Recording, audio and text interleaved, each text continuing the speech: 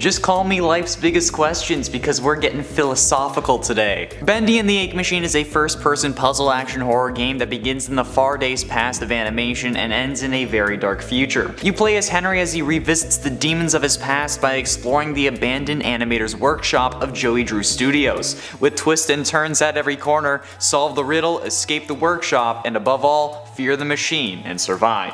But what if this machine and this game was real? That's what we're exploring today. Greetings gamers and welcome back to Top 10 Gaming. I'm Connor Monroe and this is What If Bendy and the Ink Machine was real? Let's do it. To answer this question, we first need to ask a question. What is the Ink Machine? The Ink Machine was installed by the cartoon studio's owner Joey Drew and the Ghent company to create living entities for the animation company. Wally Franks was the only person allowed to be the attendant to this machine. It's also the main plot device that's triggering many of the events because of the ink that flows through the machine. Basically, it's a giant machine that uses ink and human souls to make living versions of the Joey Drew Studios characters. But it didn't actually start out like this. Originally, the Ink Machine functioned like a 3D printer of sorts, where sketches would turn into real three-dimensional models and figures. However, somehow the machine gets enchanted or corrupted in some way, and changes to allow these cartoons to create living versions. These characters also have multiple variations, with some characters being made out of only ink, and others being infused with human souls. When infused with a soul, however, the Ink Machine may get a paper jam in a sense. Basically, those pure of heart, or those that have a genuine love for the characters, would turn into the perfect version of the character they most relate to, while those with impure intentions or any corrupt individuals would turn into evil versions of those characters. Basically, the Ink Machine acted as your partner's father that you're meeting for the first time, asking you what your intentions are, then judging you based on your answer. The evil versions of these characters, like Bendy and Alice Angel, turned into the antagonists of the game though, whereas the perfect versions like Mecha Boris and Perfect Alice turned into our allies, even if they were made completely out of ink. Now, without getting too deep into the story or lore of the games, what if this machine was real? How much damage would it cause? Unfortunately, there would probably be a lot of human sacrifice in this story, just because, well, that's kinda how these things go. The character would probably end up having a human soul. There would also need to be someone who was actively sacrificing these people to the machine, either in an effort to make an army or to promote their characters even more. And you know exactly who I'm thinking would do that?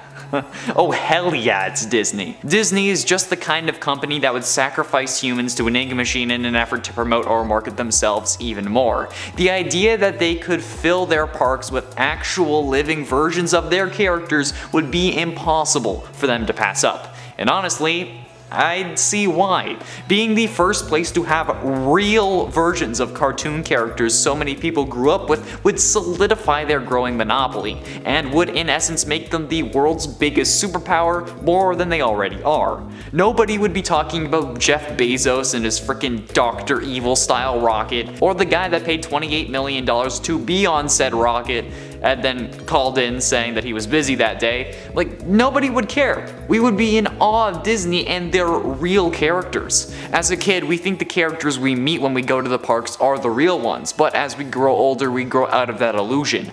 But this would suck even adults back to meet the real characters. People who as kids grew up watching Peter Pan meet the real flying Peter Pan and Tinkerbell. Tinkerbell. Anyway, the ability to create these characters in real life is something that Disney would not pass up. The question is, how would they get the souls? They could just force the characters who already wear the suits into the machine, but this could result in evil versions of the characters, like an evil melting Cinderella, and that wouldn't be good for kids. So the best bet would probably be to have some form of job opening where you'd apply and then be given a questionnaire to fill out, followed by an interview, same with any other job. Except instead, they're turning you into a cartoon character instead of destroying your dreams. Well, I mean, I guess maybe it would be the same thing. Now, not everyone would obviously make the cut, but the issue still remains. What about the bad apples? Obviously, everyone is on their best behavior during an interview and even the first days or months of a job. So how can we tell the good nuts from those who would try to catch a squirrel from a chocolate factory? Well, time. If Disney wanted to minimize their chances of making an evil clone, at least if they knew about it, they would wait to see an employee's true colors before putting them through the machine. But then again, this is if they knew about the potential imperfections and if they knew what caused them, which is a big if, since we only have an idea about what causes it thanks to Matt Pat and his theories on the games, as well as Super Horror Bro. If it was real, Matt Pat wouldn't have made a theory about the games because they wouldn't exist, and neither would Super Horror Bro. So they wouldn't really know about the defects until they saw one. So if they didn't know and just started throwing their employees into the machine, how would they deal with the rejects?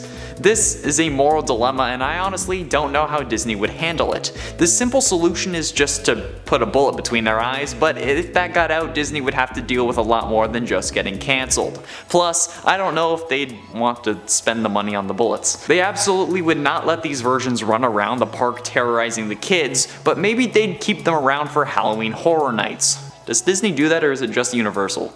Or Six Flags or whatever? Like, this is why Canada is great, because we have Wonderland and that's basically it. I don't count Cedar Park, but if you know, you know. But even if they did let them out during Halloween only, we see Imperfect Alice and even Sammy actively try and kill us. So we have no idea what unhappy, imperfect Disney characters would do during Halloween, where everyone thinks that people are just having fun or putting on a show. You'd see Captain Hook stab someone in the eye and they'd all think that it's just a show. Unless they figured out that these characters were homicidal maniacs beforehand, they would have one bloody night and then get shut down for the rest of forever. The question is, would they be liable for any lives taken or damages? It depends. If the court could prove that the ink machine was willingly used by Disney to create those monsters and then unleashed, then yes, they probably would be. But to prove that, the court would either need a willing subject to go through the machine, or they would have to try and make a pure ink monster which could yield poor results, creating a searcher or even nothing. But a searcher could be enough to convince a jury. Then again, they could also just kill all the imperfect versions of the characters just because they weren't exactly what they wanted. And I mean, it's not like you can identify a cartoon character as a human, right? Maybe, I don't know, do they keep their fingerprints? Their dental records? I don't know. But digging up the body of an imperfect Ariel after the company announced that they were going to have real versions of their characters at their park would be a real PR disaster, and would probably come with a full-blown investigation that would reveal what the hell they were doing, and then boom. Actually, this is kind of funny, since the financial mistake that probably ruined Joey Drew Studios was probably Bendy Land, which I'm sure would have featured real-life versions of their most popular characters, and that might have been why he was testing the ink machine. But there we have it, friends. What if Bendy and the ink machine was real? We would probably have a Disney nightmare on our hands that would shut down the company forever, much like Joey Drew Studios. And yes, I know that Joey Drew Studios was meant to represent Max Fleischer and not Walt Disney, but if this technology was real in our time, we know that Disney would have capitalized on it first, or at least have wiped out Fleischer's name from the records of having used it or invented it, much like he did with Steamboat Willie. What do you think would happen if the ink machine was real, and who's your favorite Bendy character? Be sure you let me know down below. Thank you all so much for watching. I have been and shall remain Connor Monroe, and I'll see you in another video.